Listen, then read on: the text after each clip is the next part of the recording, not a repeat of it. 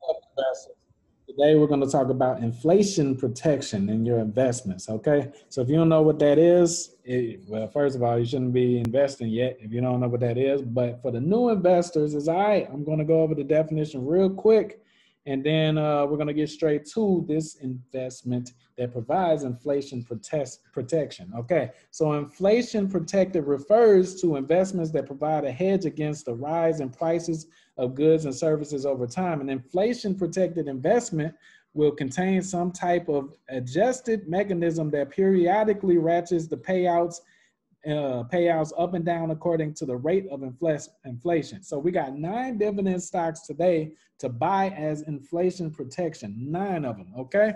So analysts recommend these stocks for their dividends. Inflation is the talk of Wall Street these days because things is always up and down nowadays, especially since the pandemic happened, okay? So we're gonna go over number one, watch this, Morgan Stanley, ticker. Okay, Morgan Stanley is one of the world's largest investment banks. Analyst Michael Carrier says Morgan Stanley has healthy organic growth. All right, is hitting its financial targets, has strong capitalization ratios, and is benefiting from elevated financial market activity all around the world. Okay, looking ahead, Carrier says that there is room for earnings multiple expansion in Morgan Stanley can generate at least 3% organic growth. Demand for new products has been high, and Morgan Stanley has international expansion opportunities as well. The stock pays a 1.6% dividend. Bank of America has a buy rating and a $105 price target for MS stock.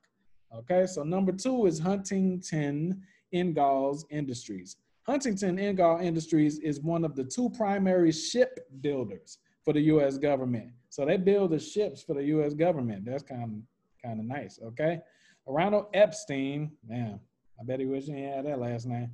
Okay, it says Huntington has an impressive backlog of shipbuilding projects, okay, generates robust free cash flow, and is one of the prime beneficiaries of President Joe Biden Indo-Pacific strategy. Epstein, whichever one you want to call it, says Huntington management is open to returning excess cash flow to shareholders via dividend hikes and buybacks, okay? So Huntington pays a 2.1% dividend. Bank of America has a buy rating and a $255 price target for this one, okay? So, it's all right. All right, let's keep going. PNC Financial Services Groups. PNC Financial Services is one of the largest U.S. banks specializing in traditional banking, commercial mortgage services, and asset management. All right, so it has a 2.4% dividend, and Najarian projects a return to buyback starting the 3rd year. It has a $211 price target as far as buyback from Bank of America. Okay. All right, so MetLife, I don't even know what number we're on. MetLife is a leading diversified life insurance and financial company. Earnings per share estimate for MetLife is $7.15. The estimates are up 16.1% year over year. MetLife pays a 3.1% dividend. Bank of America has a buy rating, $71 price target for Met stock, okay?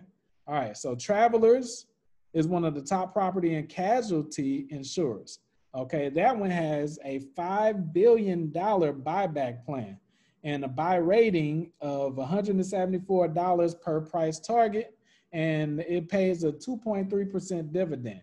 Okay, so these are doing good. Sempra Energy, okay, that one pays a dividend of 3.2%, has a buy rating of $156 price target, and 7.9% growth in 2022. That's projection for it. All right, we're almost done with it, baby. We're almost done.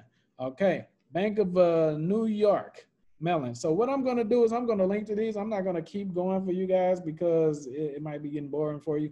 I want you guys to do a Jet Li sidekick and everything to the like button. If you're new to the channel, subscribe, and I will see you in the next one. All righty.